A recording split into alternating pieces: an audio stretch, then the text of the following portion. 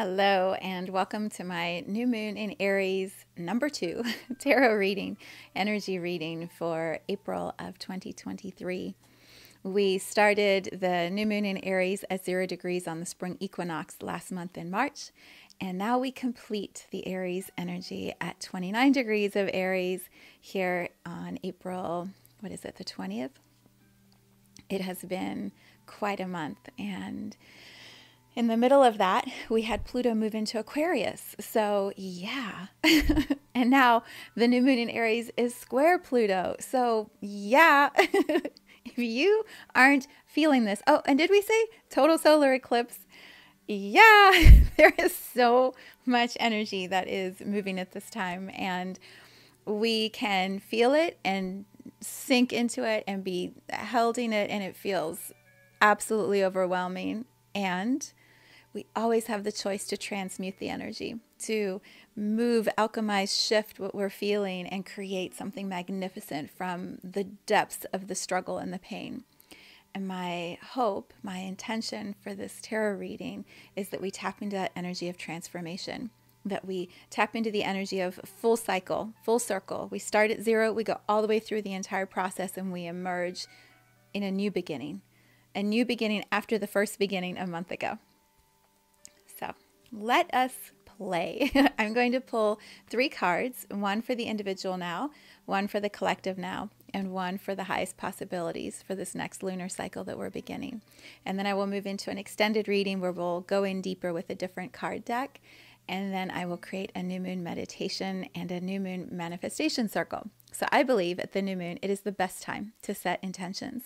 And when we claim them on paper, when we write them down, when we voice them to other people and we're witnessed, we amplify the power of our intentions. And so stuff starts to happen. Magic happens, things are manifested, and everyone is witnessing that happens, and you're just blown away. This happens every month. I have people write them down at my new moon circle, which I'm hosting tomorrow here in Cincinnati. We write them down, and then the next month someone will come back and be like, oh my God, it happened exactly like that. And someone else will say, I know, and then this and this. And it moves faster. The manifestations move faster when we witness them and we support each other and we write them on paper. So if you decide you want to watch the extended video, do the new moon meditation, you get to send me your intentions. And when you do that, I will handwrite them into the manifestation circle tomorrow night or over this weekend. And then I'll burn it on Monday and release it to the stars. All kinds of fun, all kinds of magic that is happening over here. Okay, last month, I just feel like I should name this because we're talking about the arc, the full completion of the cycle. Last month on the first new moon in Aries, which if you haven't watched that and you hear me say this and you're like, wait, I need to stop, go back, watch that video, and then come back and watch this video. Trust if that impulse is calling you. What we looked at in the last video a month ago was this feeling of, it was the 5 of Pentacles card, and it's the woman where she's just hunched over and she's looking inside, but right next to her is this huge door with a big key. She could open the door at any time. She could get up and go over and get the key at any time, but she's in this position of like, no. We could read that story, or we could say the whole thing is just a beautiful theatrical act that we're witnessing. And here's this woman who's harnessing all of the potential magic by sitting and creating the suspense and the drama. You don't know what she's going to do next. Is she going to stand up and go open the door? Is she going to go get the key? Or is she going to jump up and burst into dance? We don't know, because it's all a stage. And you're the one on the stage, and you get to determine what kind of experience you create. And so the reading was this activation, this encouragement to really be aware of this time that you have on our planet, and what are you doing with it, and what stage do you want to be on, and how do you want to use your voice. In the guided meditation, it was one of the most beautiful ones I've ever created. It was a visualization with this music from In by East Forest, and it was doorway 1, doorway 2, doorway 3, doorway 4. And the music created this backdrop to this incredible transmission of energy from Source that said, what happens at doorway 1? If you open the door, now what? What about doorway 2? And so I describe what I feel the energy is of each of those moments in our human journeys of opening the doors. It was amazing. So there's wisdom and information that your soul will show you if you choose to tap into what we looked at a month ago. And here we are, the end of the cycle, and we're about to create and set intentions for the next beginning. So, new moon in Aries, total solar eclipse. What's the energy now, and what are we going to be seeding as we move forward? Let's find out. I am going to use, oh my gosh, this song. I have my playlist going. I'll put the link to it on the webpage. It's called Unconditional Love. It's on my Spotify account. You can listen to it anytime. So good. But the song is called Lullaby. Lullaby for a Little Spoon. And it's just about this person who's usually in hiding, emerging, coming forward into the fullness of who they are, and you can feel it in the music. It's like they're dancing in the background, and ta-da, here they are. Such a great song. So all that energy is infused into this video as I record it for you. Okay, we are going to use Light Seers Tarot for this YouTube public video, and then I will have some other decks we use for the extended video, which is private. Meaning you got to exchange for it because it's deeper, more magical, more mystical, because you just want to know what the next thing is going to be. All right, but this video is my gift to you. So here we are. We are going to look at the individual now, the collective now, and then the highest possibilities for this next lunar cycle. So as we sit here and I'm shuffling, because I'm like, what's the energy?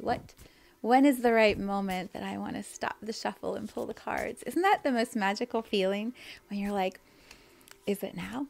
Is it now when I'm going to pull the card? Kind of like that woman in the image that I used in last month's video. Is it now that she's going to stand up and go over and get the key and open the door? Is it now that she's going to break into dance? When will it be?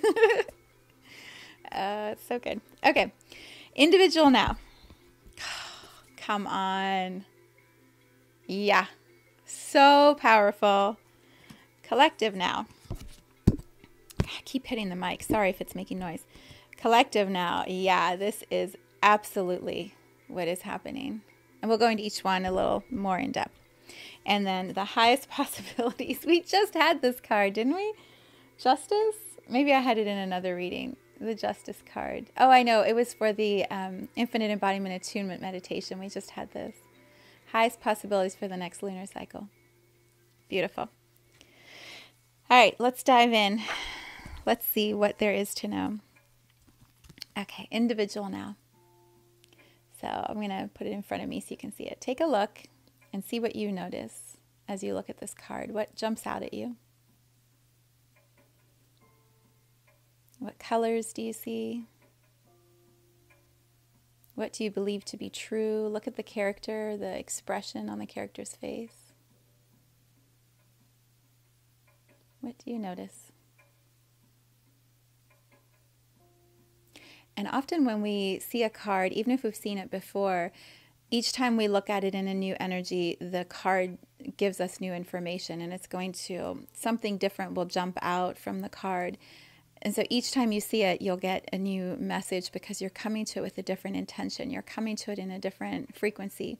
The collective energy of consciousness, the astrology, is different. And so every card has layers and layers of information if you're open to it. What I notice in this moment for the individual now, more than anything else, is the top part of the stairway that leads up into all of the light and the bliss and the magic, and the one doorway that's open at the very, very, very, very, very top. Do you see that? It's just like this starburst of fireworks and magic. Like that is where my attention is drawn. Many times before, what I usually see is the character, the person at the bottom of the stairs. And I just resonate with, I think it's a guy, so I would say he. I resonate with his joy, his pure excitement of, he knows the secret. He knows the magic. He sees the whole cosmic joke in everything that is happening everywhere. And he's the gatekeeper to the stairs. And so he just laughs at it all. And, you know, He's just in the bliss of the experience. That's usually what I see first in this card. And today it's the top doorway at the top of the stairs. I believe that's probably because I was just talking about doorways and how the doorways in the meditation last month were, which one do we open and what does each one offer us? And so I'm going to try bringing it in closer to see if you can see. There is so much sacred geometry and imagery at the top. Can you see? The light and shadow from outside is a little different this morning because it's so early. I feel like the stairs lead to a constellation. They lead into this cosmic grid, and what is the grid about? We don't know. We don't know because we're not at the top of the stairs. This card puts us here at the bottom of the stairs looking up. And so this is the individual now energy. What I feel as the message, the biggest message I could offer from this is the door's open. The door to everything you desire, you dream. The road, the map is already outlined for you. You climb the stairs and you will get to the door of the thing that you desire. You choose to walk up the stairs and you will walk right into that door and through it and into whatever the next portal looks like for you. And so maybe this represents cosmic consciousness, awareness, enlightenment. Maybe it's an ethereal thing. Like, okay, I sit here in this individual now moment in the new moon in Aries with the total solar eclipse happening, all this energy available to me. Aries is about especially beginnings, leaping into what you know and trust to be true, like taking the action, not sitting back waiting. I feel like this card is saying, what is that? If it's consciousness, walk up the stairs and the door is already open to your next level of consciousness. The next evolution of who you are here to be as a soul in a human body awaits you. Just sit down, close your eyes, laugh if you need to, meditate, and your spirit, your soul will take you up the stairs and into those magical portals. So we could see this card from the consciousness level, the etheric level. We could also see it from the physical level, the manifested human reality level. So, which he offers because he seems like a very physical human being. So what I get when I look at this card from that perspective is sit down, individual now, sit down, meditate, close your eyes, harness your mind, your body, your spirit into this moment. Like bring all of your focus here. And I'm guessing this is what the new moon meditation will be about. Bring all of your energy here. And then visualize whatever it is that you're wanting to open the doorway to next. So what would a good example be? Health. Let's say it's about your health. And so you see this person's body and you're like, I wish my body could sit in that position with arms and legs and all comfortable on the floor and no support at the back. Looks like this one's, pretty fit and healthy. I wish I had that type of a human body. Well, sit down, meditate, visualize, see this portal opening of you shifting your human body to the experience you want it to have. You create the physical structure of your body, your thoughts, what you feed yourself with food, what you put into your body with liquid, the environment you surround yourself with, the stress level you put on your body, the amount of exercise. We all know what it takes to really have our bodies be optimally healthy. And yet we don't do it. And often it's the habits, it's the beliefs, it's the thoughts, it's the routines that we don't even question. So sit down and meditate and visualize. See your optimal, my ears are ringing, that's so cool. See your optimal healthy form up here in this star dust constellation of magic. Picture the version of you that you want to be. The form you desire to embody, to inhabit. See that right here in the doorway. Visualize it. And then imagine that version of you walks down the stairs and starts merging with the human you that's sitting here in the human form. So maybe the first few months you do this. This is a long-term thing. This is a beginning of a cycle. It's not you do it today and you wake up tomorrow and voila. It's not that. This is new moon in Aries, beginning of a cycle, amplified by a total solar eclipse. So you visualize your optimal healthy form and you bring that healthy form down and you start merging the two. Optimal health here in this human body. What happens? And you do this every day, every single day, every single day. And you think about that version of you all day long and you act in accordance with that version of you all day long. Very quickly, it takes 21 days to create a new habit.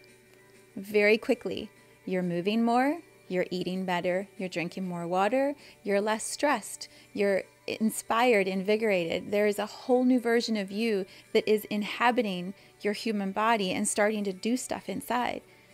And when you allow that version of you to do stuff inside, your physical form is going to change. It has to. Your energy inside is different. Your thoughts are different. Your desires, your dreams are different. The DNA is going to start synchronizing with the energy. But it's energy first, physical second.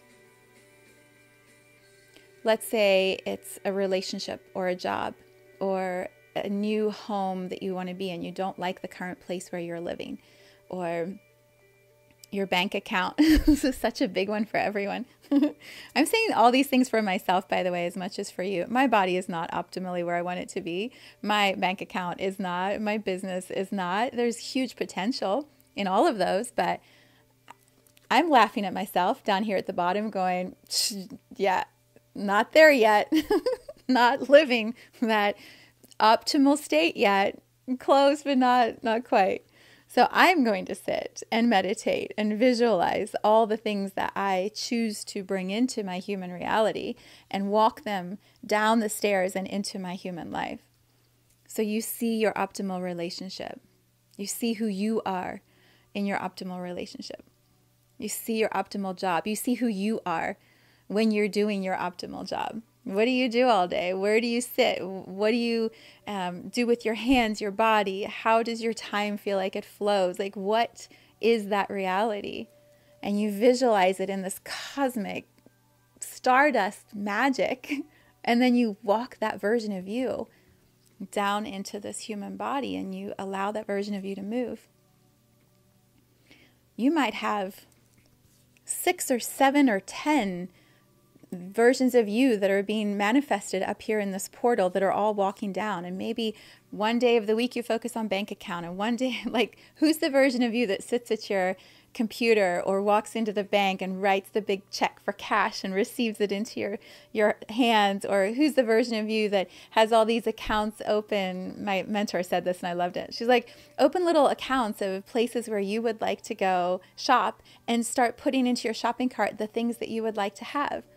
Create a little virtual shopping mall of your favorite things. And then as your money comes in and everything else is paid and you're feeling abundant, you have these little wish areas that you can go put some money into and then receive the thing that you desire. Like, you can play in your imagination up here and bring it down.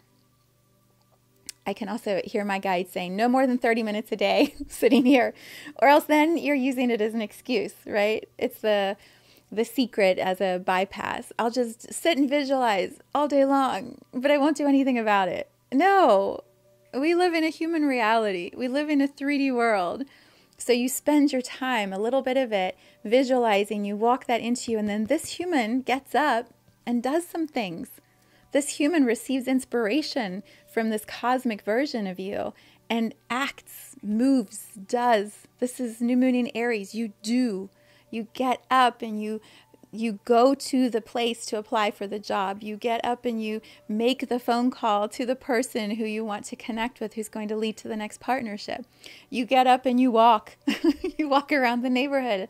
If it's too far, you walk to the end of the driveway and back, and you do that every day. And eventually you go a little bit down the street.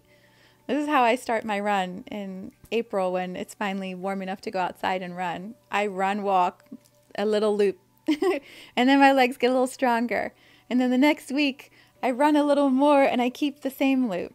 And within a month, I'm running the whole loop and I've added another little extra leg, like another little side neighborhood. And then by the end of the summer, I'm running 45 minutes the whole time through this big, huge, beautiful loop every morning. It takes time. This is the physical reality that we're still embodying.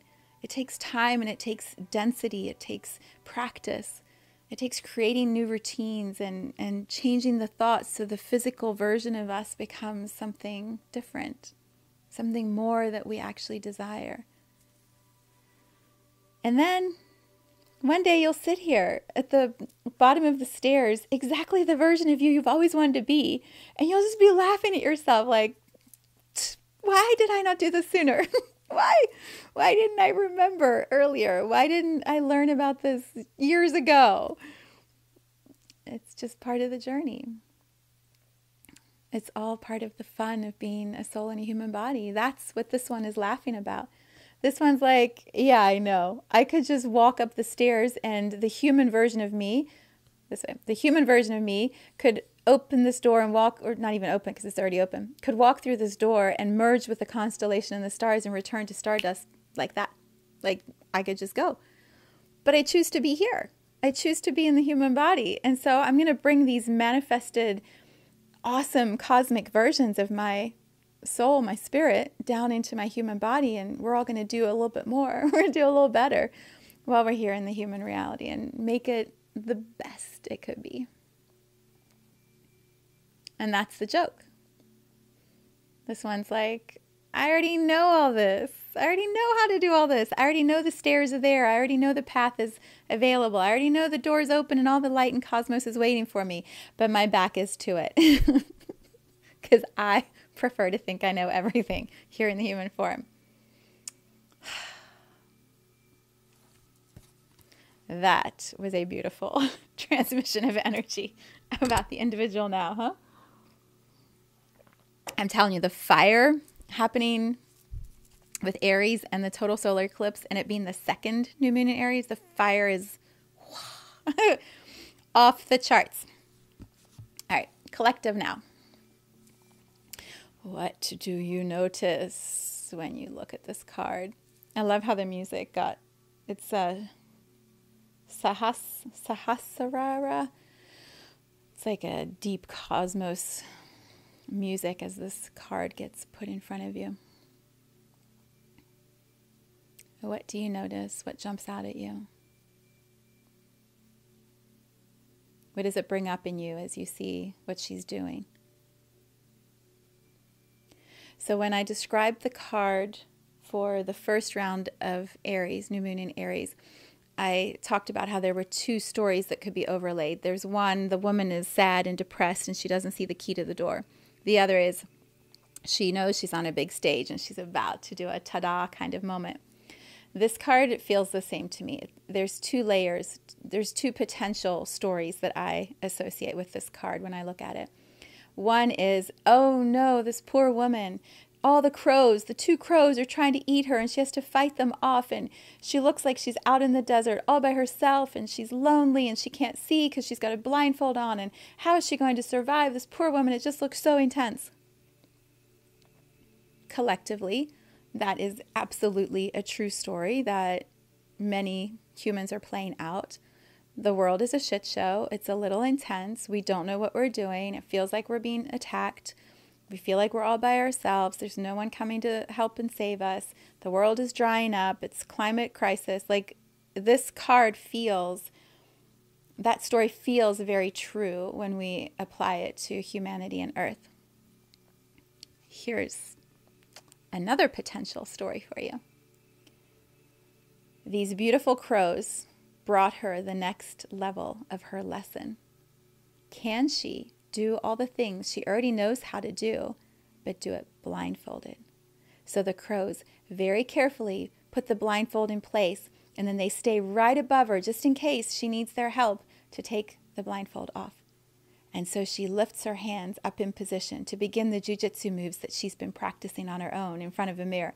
She's out in the desert, and there's a whole crowd of people sitting on the ground waiting to cheer her on. There's buckets of water everywhere if she gets too thirsty. And she slowly harnesses all of her attention and her energy inside of her third eye. She puts her hands in position. She feels all of the strength coalesce right at the center of her heart chakra. She runs that energy up to her third eye, and she can visualize exactly the people who are going to be coming towards her if she was going to do a jiu-jitsu match with somebody else. I don't know why I'm doing jiu-jitsu, karate, whatever it is that you would like to do. And she goes for it. She moves her hand. She chops the air. She sees a virtual reality. Maybe it's a virtual reality mask they put on. She's fighting the baddest of the bad monsters. She chops them down with one hand. The crowd goes crazy. Oh my God. Everything's a story. Everything is a story. What story do you want to tell? This is the collective consciousness right now. This is the collective humanity. Which storyline are you picking? Are you the victim?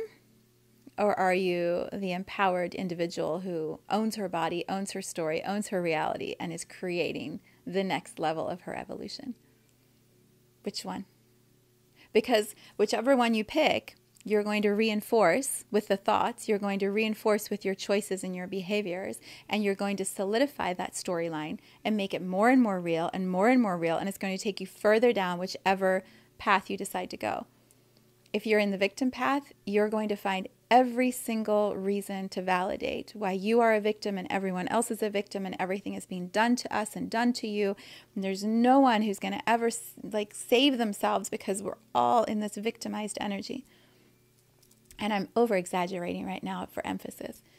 Or you see the power and the strength in every soul who chose to come into a human body on this planet. You see every human as powerful, as wise, as badass, courageous, as being here doing it, putting their huge infinite soul into a tiny body that they have to manage, feed and drink and sleep. Like, how profoundly courageous is that? To be a soul in a human body. At this time when we're all, so many of us, all wanting to expand and evolve in whatever ways we're doing. Or we're so overwhelmed by it that we're hibernating and numb and trying to not feel because it's just too intense. You're still here. Like, wow, you're still here. Because it's really easy to go, I'm out of here. I'm out of here and I'm returning back to that light because I know what that is, and this is not, not that. This is like, wow, there's so much happening.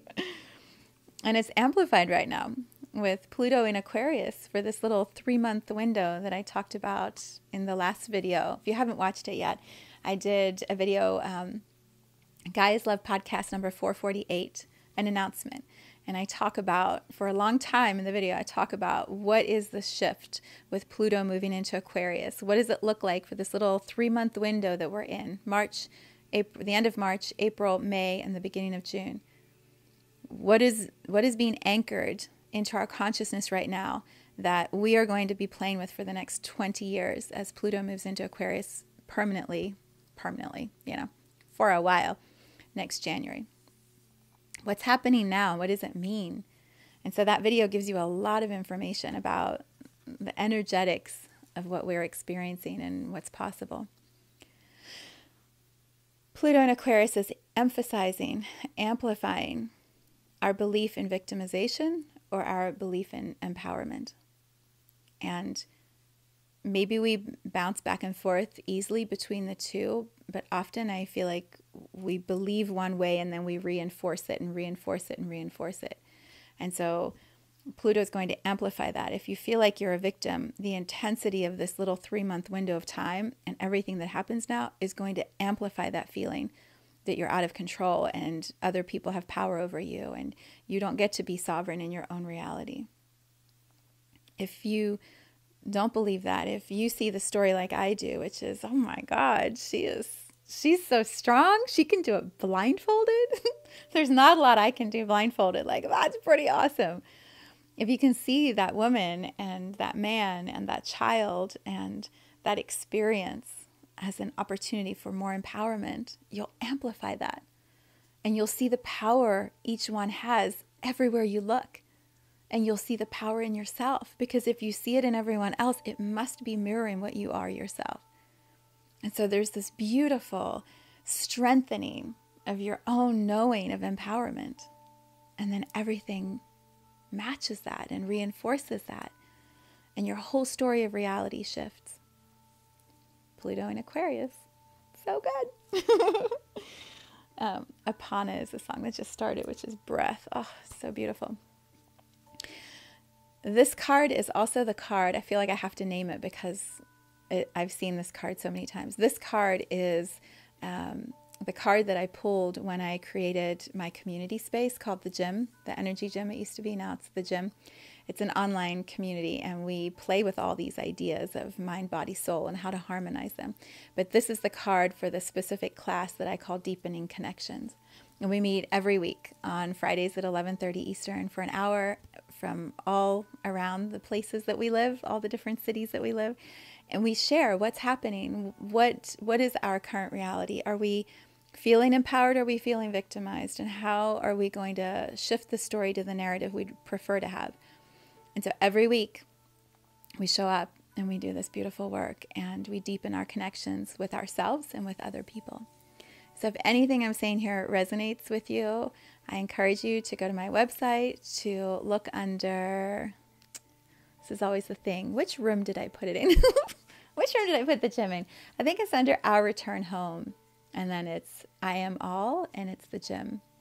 I believe you can also find it on my 2023 events under my event calendar. The gym is in there. Or just send me a message and I'll send you the link. But this is a powerful community space, and yeah. And it's not the only class I have, by the way. I have the one on Fridays. I have a men's gym for just the men who want to have these kinds of conversations. And then I have Receiving More, which is about manifesting, every other Monday night. And I have Building Our Empires for those of us who are growing huge empires of magic in this place that we call Earth. And so that's one Wednesday night a month at 7 p.m. Eastern. The gym's pretty cool. And if you want all of it, there's an option for that too. Okay, highest possibilities for the next lunar cycle. What do you notice? It's hard to see where the card is. There you go. What do you notice about this card? What is most obvious to you as you look at it? Just for fun, I'm going to turn it upside down.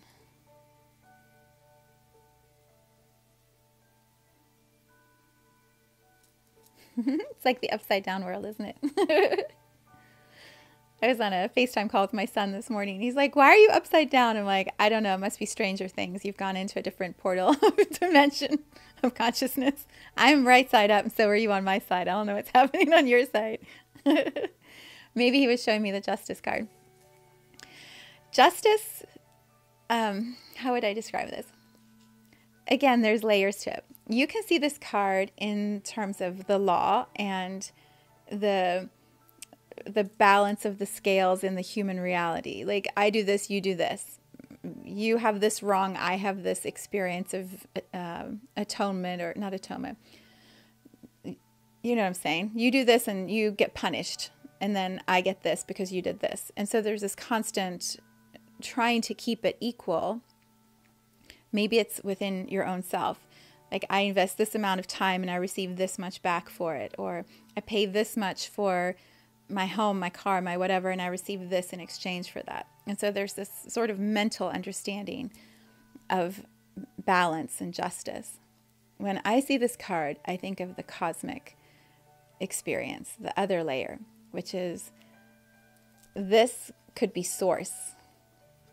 This could be your higher self. This could be your guides, your spiritual guides, your guardian angels, the universe. It's like the universe sits here and the universe holds the scales. And the universe is balancing karma, balancing the contracts and the power dynamics and the giving and receiving.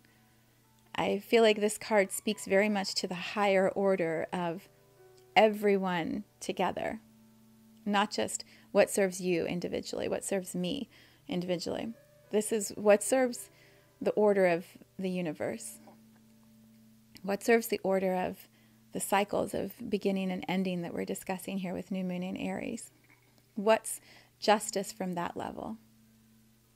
And I feel like that takes justice out of our hands. I don't have to, let's say someone does something wrong to you. I mean, truly wrong. Like they disrespect you, or they steal from you, or they betray you. It's a true wrong in the sense of we don't do that to each other as humans. Why would you do that? And there's a human need to have justice, to have revenge. Usually justice to me means revenge. To have justice, make it right, balance it out, retribution, punishment for the thing that you did wrong.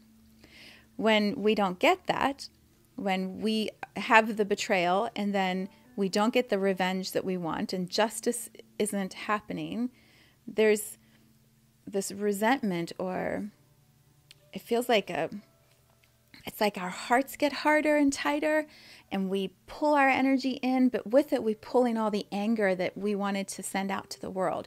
We pull in all of the revenge that we wanted to blast out and hurt someone with.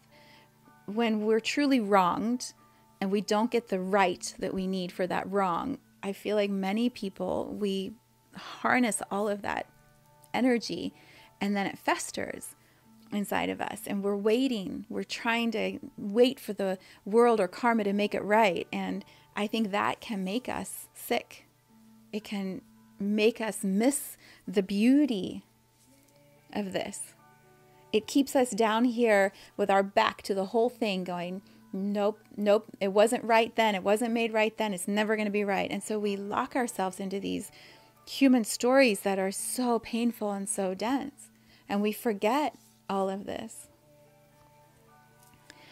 I believe if we can trust that there's a reason always, a higher order, a universal judge who is watching the whole thing play out, not just this lifetime, but all lifetimes. Not just this one dynamic we have with this one person who betrayed us, but the dynamic that person had when they were a child where they were betrayed. And when they were in a relationship and they got shit all over, and now they carry their wounding. And so this higher order, it sees the entire tapestry of everything. And if we can surrender that this one knows the perfection of all of it, will manage the equaling, the righting of the wrongs, will balance the energy in a way that everyone gets exactly what they need.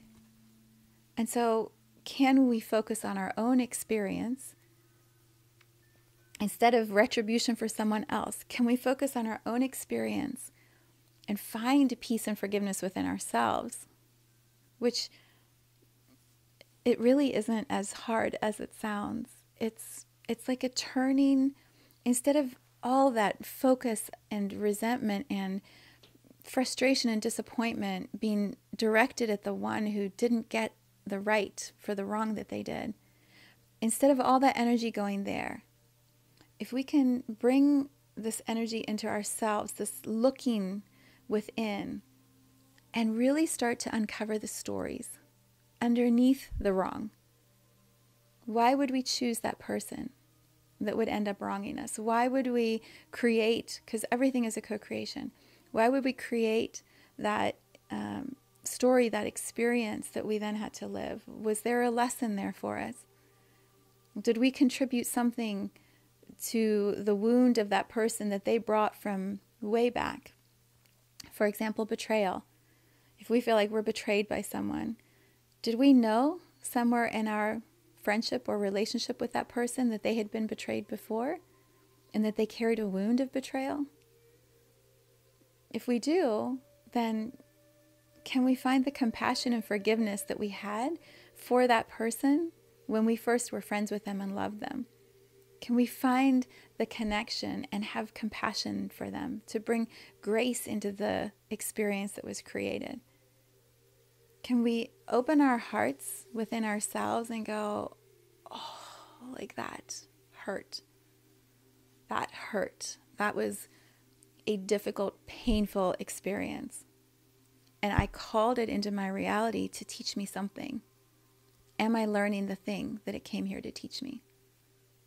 And as I learn whatever that lesson is, can I still work on keeping my heart open?